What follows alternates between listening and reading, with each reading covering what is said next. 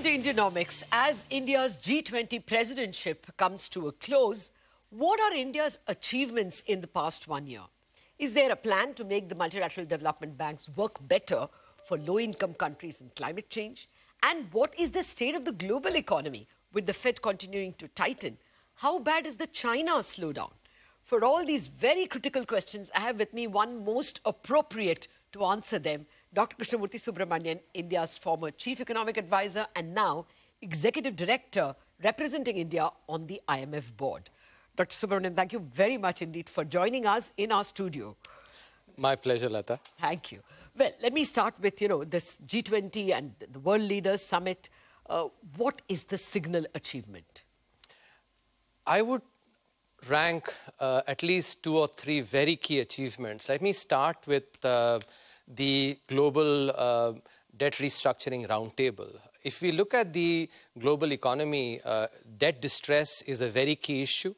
The common framework that had existed within the G20 had some issues with it, especially the fact that it was not applicable to some of the middle-income countries like Sri Lanka, for instance.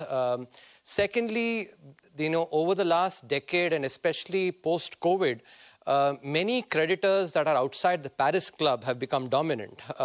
And these countries are ones where the decision-making process, especially with respect to debt restructuring, has been slow because it tends to be centralized, it tends to be sometimes opaque as well.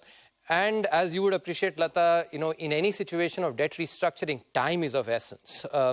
And I think in this particular case, the Global Debt Restructuring Roundtable, I think will be a telling contribution that India will make by expanding it to countries that are beyond the, the common framework, and also bringing in processes that will actually ensure that decision-making will be fast. So that, I think, I would rank as the most important contribution. Second, and I think this is something the contribution of which will be there over time, is demonstrating and taking the leadership, in technology being for the, for common good, but across the board. And I think what better country than India to demonstrate this? Just recently, we saw, over 500 million accounts being created in Jan Dhan bank, accounts. So this initiative for financial inclusion, and I think India having already done it, will be taking the leadership, the Global Forum for Financial Inclusion.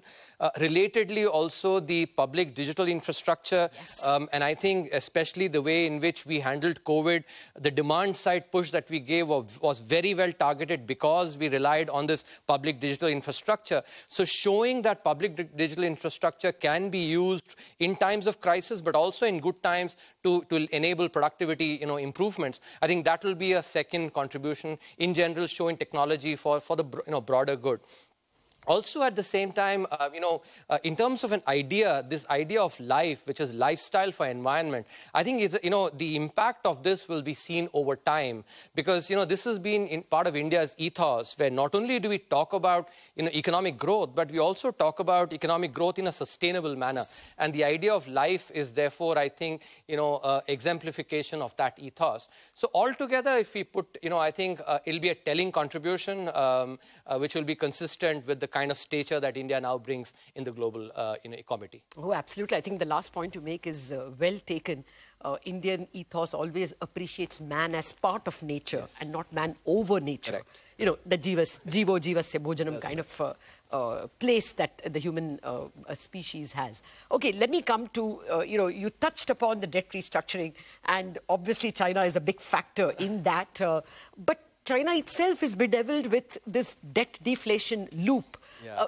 You in your perch at the IMF, you will be better able to educate us. How serious is that problem? Do you see a prolonged Chinese slowdown? I actually fear that, Lata, because some of the problems that the Chinese economy now is facing is structural. And I think it's a twofold problem.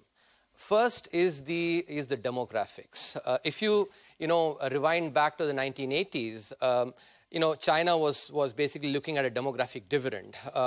Huge increase in the working, population. But over the next 2 decades, that working population is going to decline by about 300 million. 300 million. That's a very, very large number. Fifth of the population. Yes. And, that will, of course, then lead to loss of competitiveness because, the economic model that China has pursued is one of, utilizing the large population as a big strength. But wages will go up because, supply of, workforce will decline. But at the same time, one of the things that China has been trying to do after the global financial crisis, which is to enhance domestic consumption, the decline in this, working population will also not help.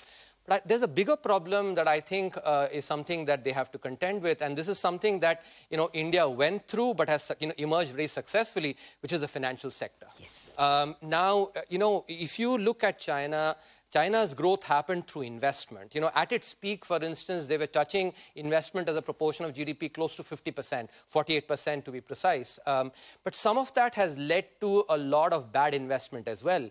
And as we've seen in India itself, when you actually do not clean up the balance sheets very quickly, that leads to evergreening of loans, that leads to zombie lending. And as I've always maintained, with you and elsewhere, whenever problems start from the financial sector, the overhang of that is very, very long. And because a lot of the lending, whether it's to the real estate, whether it is actually to the municipalities, have all been done by institutions with soft budget constraints, not hard budget constraints.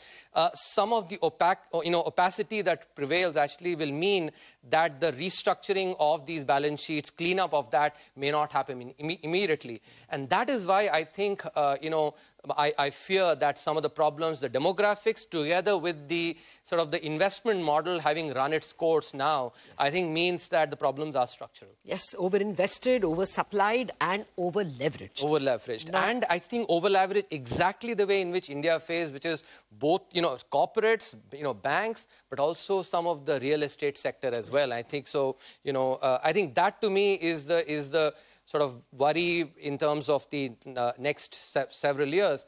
But the demographics will certainly be a big, big headwind. That's structural. Yeah, how they are able to de-lever the local governments and the local government financial vehicles is perhaps the big question. Yes. But now that brings us to what it means for us.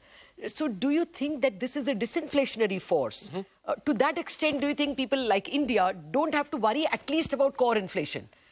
So that's a very good question. I think overall, if you look at the Chinese deflation, I think will mean good news for inflation, or fighting inflation globally. Because if you look at, many of the advanced economies, whether it's the United States or Europe, a lot of their, imports and especially some of the consumption comes from China. And to that extent, actually, the deflation in China will help in easing some of these inflationary pressures. I think for India as well, it'll help. But I would also, note that combined with this good news, I think there is some, sort of worrying news on the supply side on crude front. I think with the US, strategic oil reserves sort of really dipping, and Russia and Saudi Arabia actually, I think at least for this year, putting a squeeze on supply. I think crude oil price. So there are sort of competing pressures here. I think the demand side, there's good news because on the inflation front at least, because the deflation in China will help. But I think the supply is mitigating that good news on the demand side. I agree. We do have bad news, or at least difficult news in terms of fuel and food. Yes. And this perhaps is a small mitigant. Correct. But let me come therefore to the heart of the problem, or the global cost of money, which the US decides in a way. Yeah. What's your sense? The latest ISM numbers, services numbers, are still very strong. So one more rate hike still there, if not September sometime? My sense is the rate tightening or the monetary tightening cycle may be coming to an end in the US. So if you look at the signals that are coming out in the United States, they're sort of conflicting. On the one hand, you have Goldman Sachs saying that the probability of recession has declined from 20% to 15%. At the same time, you have Bloomberg saying that the probability of recession is more than half. So two, commentators saying opposite things. Similarly, if you look at the labor data, on the one hand, the last prints showed that more than 180,000 jobs created overall. But if you look at, sort of open the hood and start looking, about 20% of metros are actually seeing, unemployment rates that are, are at one-year highs compared to the, the lows that were there. And these account for about 1/4 of overall employment. So even on employment, the macro versus the sort of the micro seems to be in conflict. But I think the other key fact that I would look at is the fact that M2, which is basically what the US uses to measure broad money, has declined for the first time in 70 years. Okay. I think that is something which I would actually, combining it with, the book that we have, Money as Zero-Sum Game, if you bring some of those ideas in, I think it's good news on the inflation front because actually there'll be less money chasing goods. But at the same time, the decline in the broad money, a large part of that is coming from bank lending, not increasing. And that is something which actually we'll have to wait and watch because it could actually mean if bank lending is declining, that may be that some corporates may not be able to continue the refinancing their loans. To what extent that leads to, possible distress in the corporate side, that is something that will have to be one has to wait and watch. At the same time, even on the banking sector, the discount window that the Fed had brought in March after some of the, bank problems that they saw, those, we'll have to wait because it was a one-year window. And come March of 2024, my sense is it'll have to be actually, the can will have to be sort of kicked down the road for one more year at least, because rates have not declined as much as they would have wanted for some of the book losses actually to be sort of, retrieved. So I think I would say cautiously sort of optimistic on the US side.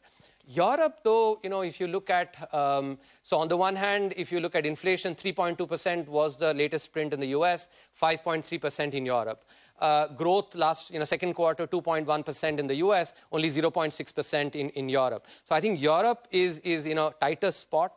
And as I was saying with China, I think Europe also has structural problems. So growth may continue to be anemic there. So overall, I think global economy is facing headwinds. Okay. That's my sense. But I think India, is in a good spot. Oh, yes, it is. And we have to get much more out of you from what you make of the Indian situation in a minute after a break.